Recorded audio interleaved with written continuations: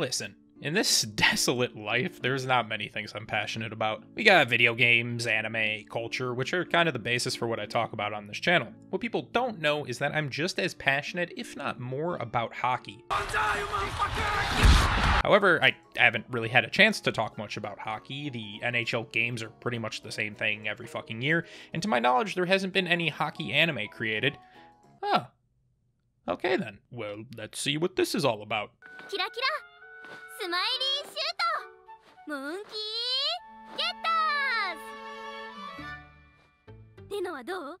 Say it again, say it to my fucking face. Sports and sports anime are actually really popular in Japan. Series like Haikyuu, Slam Dunk, Captain Tsubasa, Kuroko no Basket, Hajime no Ippo, and plenty of others have garnered immense popularity and have helped bring new sports to Japan or popularize existing ones. Hell, we even got badminton anime, so why has it taken this long to get one for hockey? Well, the sport's just not that popular in Asia, especially Japan, and that's due to one specific reason: cost. Hockey is considered an affluent sport and is actually the most expensive youth sport to play. For one, the cost of equipment is fucking insane. These numbers I'm going to read are from my hockey gear that I got in high school 10 years ago. $1,200 for leg pads, $400 for a glove, $400 for a blocker, $350 for a helmet, $650 for skates, $150 for pants, $150 for a chest protector, $200 for a stick, and probably another $100 for other miscellaneous protection items. That's $3,600 just for gear alone, and that was 10 years ago. Granted, as a goalie, it's going to be a bit more expensive, but nowadays you'll see sticks go for over $300 and skates that are well over $1,000. It's much more cost effective for your parents to say, "Here, have ball, learn kickball." But the crazy thing is, gear is not even the most expensive thing about hockey. As you should know, hockey is played at an ice rink. Ice doesn't just naturally exist at all times of the year, so the upkeep for a rink is crazy. There's tons of money spent in maintenance and making sure that it stays at the optimal temperature. So in addition to your gear, you'll have to pay a fee each season to help cover the cost of the rink. Mine in high school was like $6,000 to $7,000 per season, but that number can go well into the 10,000s. And then there's also travel costs for tournaments and any other camps you participate in. Just in high school alone, my parents probably spent $30,000 to $50,000 on hockey for me, and how do I repay them?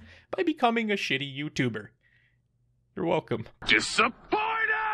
These barriers to entry have definitely stunted the growth and overall popularity of the sport worldwide, which fucking sucks because I think it's one of the best sports to both play and watch. So whenever I see another country try to embrace and shed light on the sport, I'm all for it. With this anime, I'm just hoping they're able to depict the sport in an entertaining way without too many glaring issues, and to my surprise, yeah, this show's a fucking mess. I don't usually like to be a negative Nancy in my videos, but there is just so many things wrong in this show. First off, this is not a sports anime. It's a slice of life where the characters play hockey. That's fine to use a more popular genre to help with showing off the sport, if it wasn't so fucking boring. The show follows a group of late middle school to early high school girls whose names don't matter because they're exactly the same. Honestly, you could have had the show be about one person and it would have the same amount of depth. Personalities felt pretty much the same. I mean, you do have Depression Girl, which is kind of cool. Not the depression part, but the fact that she isn't always bubbly and outgoing like the rest of the cast. When they're not practicing hockey, we can find them leading the embroidery club, eating lunch at school, buying ice cream, or taking a summer job at a hotel. Perhaps it's my lack of experience as a middle school girl, but it was incredibly difficult to make it through most episodes. And that's partially because the show is literally friendship the anime. Normally in a slice of life, the strength is the characters. A lot of time and care is spent creating them into interesting and unique members of the cast and in developing them as the show progresses. In Pride of Horns, it's just, hey, we're friends. That's Bog. Let's go do things because we're friends. Feeling down? Don't be, because we're friends. That volcano that is going to erupt in the distance, potentially killing everyone in town? I'd like to see that lava get through our friendship. Their team motto is even, the bond of our hearts connects the puck. Disgusting. Honestly, if the show was just marketed as a slice of life and had no elements of hockey in it, I probably wouldn't have made it through the first episode. Plenty of other shows have this power of friendship theme. I mean, look at practically every shonen, but at least in those shows, the characters face adversity and grow throughout. Here it seems they're only created with the function of being friends and solving everything with friendship. After watching the show back a second time, I still couldn't find a single scene that I enjoyed outside of the rink. That is a pretty big problem because, as I said, it's more slice of life than sports, so if the main focus can't keep people entertained, they won't bother staying around for the rest. But maybe the rest can make up for it. The hockey is good, right? Right? This was a mistake! Unfortunately, the problems continue with the hockey. But who am I to judge? Just a fucking idiot on the internet, right? I'll admit, I am probably qualified to talk about two things in life, and hockey is one of them. I've played for almost 20 years and have a pretty in-depth knowledge of the game and rules. Look at this save I made when I was 15. You can trust me. I could spend hours and hours talking about every aspect of the game in this show, but no one's gonna care about me discussing the types of chairs in the rink lobby. But if you do, you can head over to my Patreon where I'm gonna do an in-depth look at all the hockey moments. I'm going to do my best to do this in an organized way, but I apologize if it's all over the place. First off, as soon as you start episode 1, we're in the middle of a game of Japan vs. Canada that's tied 4-4 with less than a minute left. The likeliness of this ever happening is 0%, but because it's an anime, I'll let that slide. So yada yada, a few plays happen, Japan scores and wins the game. Seeing how the rest of the anime is the girls learning how to play hockey, this seems to be a pretty big fucking spoiler. I'd be like starting off Haikyuu with them immediately beating Shiratorizawa. Just makes no sense. And then there's that idol song and dance, but you know, we'll get to that later. The real hockey begins with a training camp being put on by Nico's team, the Dream Monkeys. Wait a minute, it's a monkey! I am glad they mentioned that all the girls knew how to skate, because that is not something you learn in just one episode. The coach who runs the training camp clearly wants to grow the game of hockey, you know, which I respect, but the way she plans to do it is combining hockey with entertainment. There's a hockey game and then a victory dance after. That's her expert plan for packing an arena. You know, it's not unheard of for a team to do something after a game for the fans. I mean, just look at Carolina Hurricanes and their storm surge. But no shot we'd see a song and dance. However, I do know how big the idol culture is in Japan, so this could be a reasonable method to garner interest. Now the hockey itself. I think it's good to have the story have mostly people who are completely unaware of hockey or its rules. That way people who are watching who are also unfamiliar learn along the way. That is, if you actually explain things correctly. I'll be the first to admit, hockey's got a lot of fucking rules, so good thing we're going to an instructional camp where the host will surely teach us the rules of the game. Right? I looked through the entire show, but the only rules that are taught from the coach were how long the games are, what positions there are, and that there is no contact in girls hockey. Which, to be fair, I didn't even think they were going to mention the last one. So how do the girls learn the game? They get a rule book.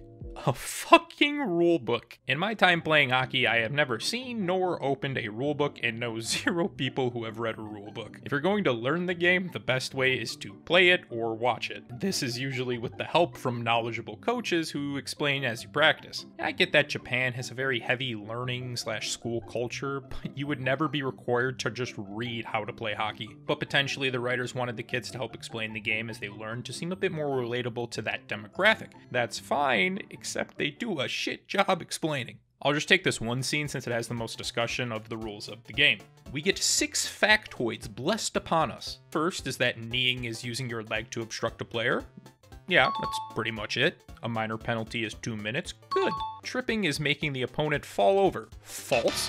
Here are 2 clips. Both players fall over. One is tripping, one is interference. Tripping involves using your stick on someone's skates to make them fall over, or a skate-on-skate trip called a slew foot. Might seem like I'm being a little bit too descriptive, but that's because the rules are very descriptive. If only there was a character who was knowledgeable about the sport and whose job was to help the players learn. Okay, sorry, continuing. A 5-minute penalty is caused by a major penalty. Yes, but you're never even told what that means. Butt ending is when you jab people with the handle of the stick. Very true, but do you know what also it is? A major penalty. And finally, using your hand or stick to stop a player is holding.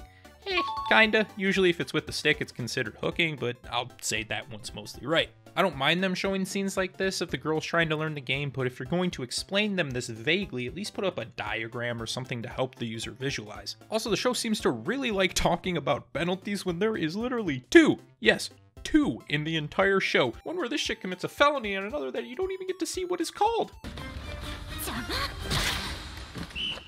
Alright, more talking. There's also a lot of equipment in hockey that you would probably have no idea what it does if you looked at it. Somehow we were dealing with a bunch of savants who know everything and how to get dressed. Like seriously, I saw people that still needed help tying their skates at 12. We're only ever told that you need a stick and puck to play the game. I mean, shoot, boys, all I need is me is a piece of wood and some horse shit, and we can have ourselves one of them hockey games.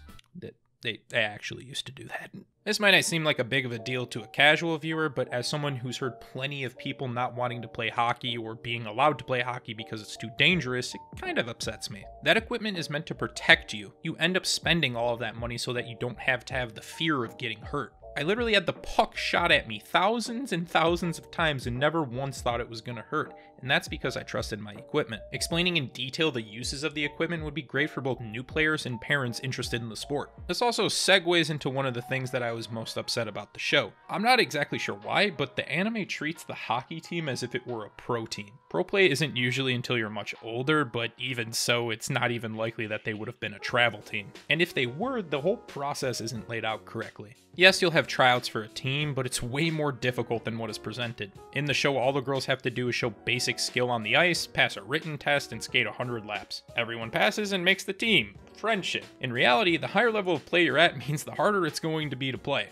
Tryouts will be more advanced and plenty of people will not make the team. I know that sounds a bit harsh, but that's just part of the game. But something kind of funny in regards to the team is that yes, while everyone does make it, there was a team previously there. If you're unfamiliar with hockey, there's, about 20 or so people who make up a full team, and most of them will be playing in games because you're exerting a lot of energy out there, so being on the ice the whole time doesn't make any sense. Unless you're apparently in this show, because not only do these girls make it, they just seem to fucking take over the entire team. You see like one other person besides them playing, so there's not even the chance of any competition to be had. Seeing a player struggle and then work their ass off to come back and make the team would have been awesome for the story and character development. This type of development and work ethic from the players is one of the things that makes Haikyuu such an enjoyable show to watch. Unfortunately, in Pride of Orange, if we see a player struggle, the power of friendship prevails and the problem is solved only minutes later. Now, we circle back to the equipment. Like I said, the show treats this like a pro team, so everyone gets their gear for free. That's honestly what made me the most upset. Not once was the cost to play ever mentioned in the show. The kids never have to buy equipment, pay for ice, any of it. I know I might sound like an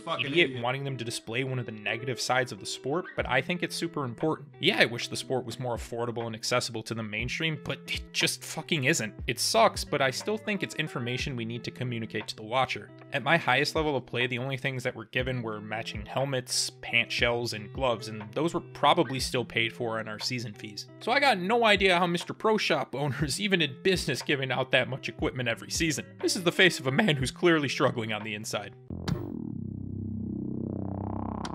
Now I'd like to get into the actual playing of hockey and how it's presented. There's a decent amount of practice footage, more so than games actually, but we don't see much. 90% of it is just them skating in circles around the rink, which, don't get me wrong, it's good to condition your skating, but there's a lot more that goes on in a practice. A typical practice for me was stretching for the first 10-ish minutes, doing about 15 minutes of goalie warm-ups, then integrating drills with the rest of the team. That would be the bulk of the practice, lasting anywhere from 30 minutes to an hour. Then we would finish off with either a scrimmage or conditioning skating. This team goes from completely inexperienced to winning a championship, and we only get to see like 3 drills throughout the entire show. You really can't tell much of what they did to get better because it's never shown. Then there's the actual game footage, or should I say lack thereof. The entire show has about 30 minutes of game footage, 15 of it being in the final episode. That's why I said earlier that this doesn't feel like a sports anime. I know I bring up Haikyuu a lot, the show's just one of my favorites, but they have an entire season, 10 episodes dedicated to just one match. Stuff like this allows the user to become fully invested, following the match from start to finish. You can build that tension up until the final moment, and when it happens, it's so satisfying to watch. Pride of Orange's games just start and finish before you know it.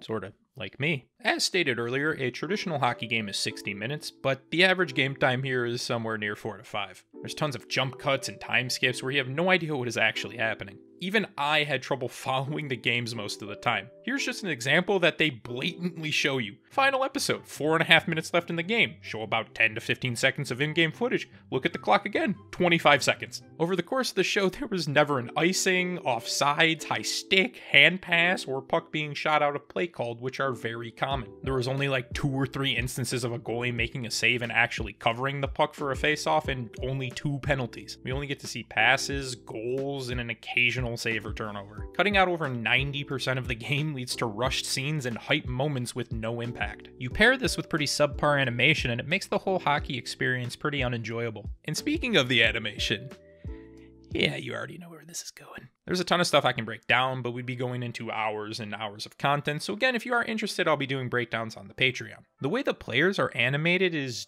just off. The animation in the show itself is actually pretty decent, but they seem very stiff on the ice. There's not a lot of knee bending or active arms while skating, making it look a bit robotic. Also, skates have sharp-ass blades that dig into the ice, which is how you accelerate, stop, etc., but in this show it just looks like they're floating atop the ice. The puck is like half CGI, half not, and just looks awkward sliding across the ice. One of the first shots we see is from the coach at the camp, and she basically just breaks her wrist and was still able to fucking snipe it. Goalie, a very movement-oriented position, has virtually none, just standing still in the net to save the puck or get scored on. Almost every time their glove is just facing straight down, it's not an ideal position if you want to catch a puck. Hey, what happened? And the animations for the saves are fucking wonk. Like, what is this maneuver for catching? She practically just puts the puck in her own net. And now we got the Hunchback of Notre Dame in there. The animation in the final game is passable, I'd say, but again falls victim to jump cuts and time skips. I have no idea why they chose the shots they did. If you watch a hockey game, it's pretty zoomed out so that you can see what most people on the ice are doing because there's a lot of important movement besides the person with the puck. The puck is small too, so showing the whole zone allows you to follow it easier. Here we focus a majority on the person who just has the puck. Within 5 seconds, it could cut from them skating to their face to their skates,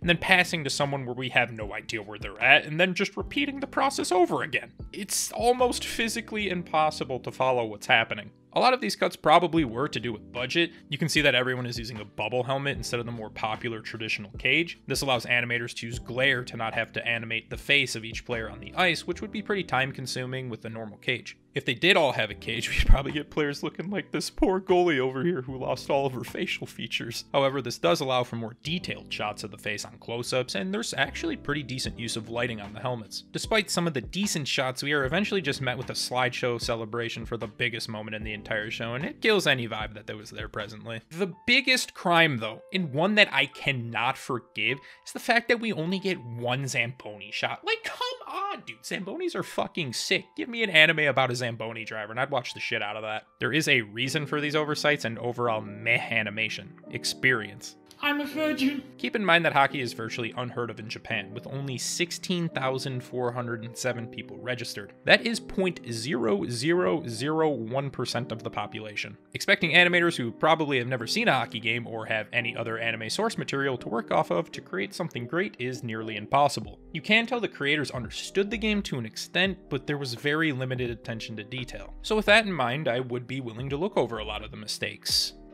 if it wasn't just a promotional piece for a game. I have some issues with mixed media projects because it always seems like the agenda is focused on that media rather than the anime used to promote it. It makes me wonder if the creators really want to grow the game of hockey or are just trying to create some buzz to sell their game. That could be a topic for a different video, but for now I will give them the benefit of the doubt. You know, you've heard me complain for 15 or so minutes. Now I'd like to actually talk about the things I liked. The opening is the best part of the show. Not because the song's amazing, it's pretty good, but because of these 10 seconds of animation.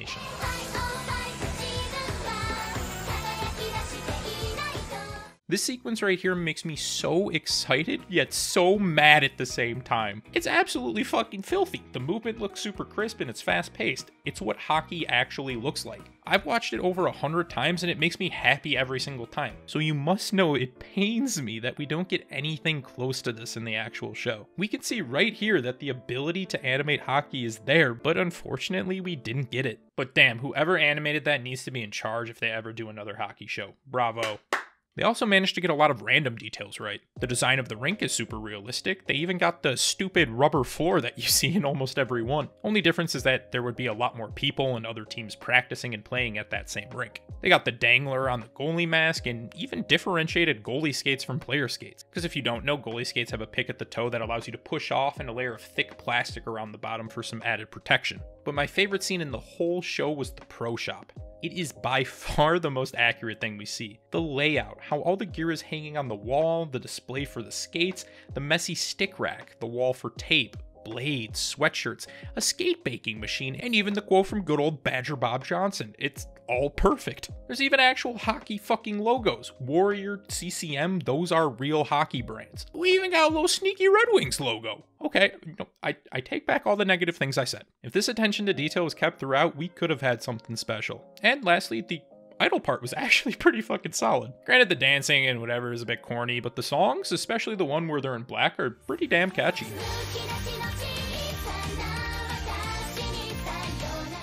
So did Pride of Orange successfully help grow the game of hockey?